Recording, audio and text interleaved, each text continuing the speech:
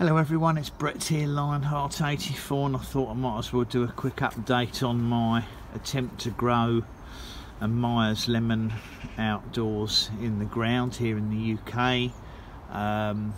This is the results of the brutally cold weather we had for my area a week or so back, with heavy snow and temperatures on several occasions down to -7 degrees, which I haven't experienced in this area for probably 15-20 years. Even during the year of the Beast from the East, which I think was 2018, I didn't get temperatures anywhere near as cold as that. I think it only went down to -4 or -5 in my area. Most winters I probably don't get below -2 or -3, and this is centigrade of course, so it really gets below sort of 25-26 degrees Fahrenheit.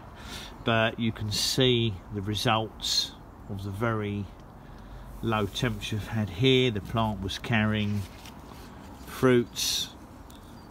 They're completely ruined. They weren't a good size, but they weren't bad either. As you can see, most of the foliage has been completely destroyed. Hard to tell yet if the shoots themselves have been damaged, because they take a lot longer to die off than the leaves. It's quite likely at the moment that the shoots are okay, but of course the problem is we're only in December and we've still got the whole of January and February to go, which would generally considered to be colder months. The upper leaves are 100% of them are wrecked and will definitely fall off the plant in due course. I would say a handful of the leaves right at the bottom of the plant may have been better protected and don't look quite as bad. The main issue will be if the main stem has split lower down, and I can't see easily without doing a close inspection of the plant. If the main trunk has not split open with the frost, then it's quite likely the plant will grow back in the spring if we don't get more of this same weather. And there's no way to know what's going to happen obviously in the next couple of months. You would hope that we won't get repeats of this, but if it's going to be a cold winter, it's likely going to get like this in January and February as well, in short bursts.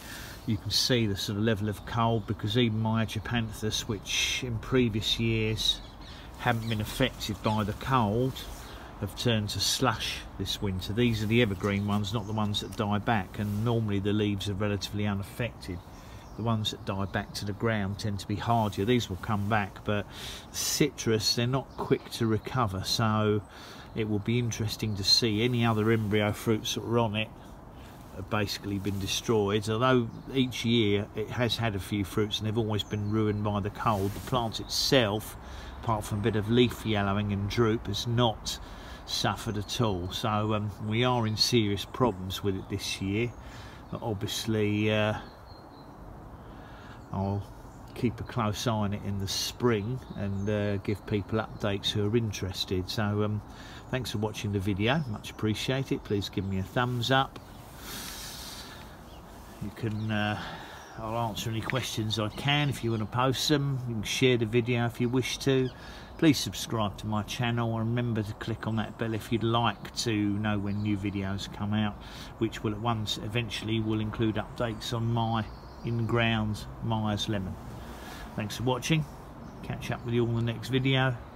Brett out for now.